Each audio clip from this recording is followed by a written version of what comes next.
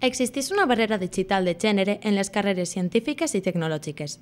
La professora Helena Knorr, de la Universidad de Point Park, Pittsburgh, ha analitzat aquesta situació de desigualdad i els seus motius en la seva conferencia Dona y ingeniera. En la situación de ingeniería, a nivel europeo, España tiene la media más alta de desigualdad comparado con otros países. La Unión Europea es alrededor de 23% y España se sitúa como en un 30%. En ingeniería ese número es muy reducido. Y no solo eso, sino que a pesar de las políticas de igualdad que se han establecido en los últimos años, ha habido en los últimos 4 por lo menos un declive muy grande. La professora Knorr col·labora en l'actualitat amb la doctora Cristina Santandreu, professora del Departament d'Organització d'Empreses de la UPB, en una línia en la qual tracten de determinar, entre altres aspectes, les bones pràctiques que faciliten que les dones cursen estudis relacionats amb la ciència y la tecnología. Aquí en el campus de Gandia en concreto existará una comisión de un nuevo grado que se va a sacar, que es la comisión en el grado de tecnologías interactivas,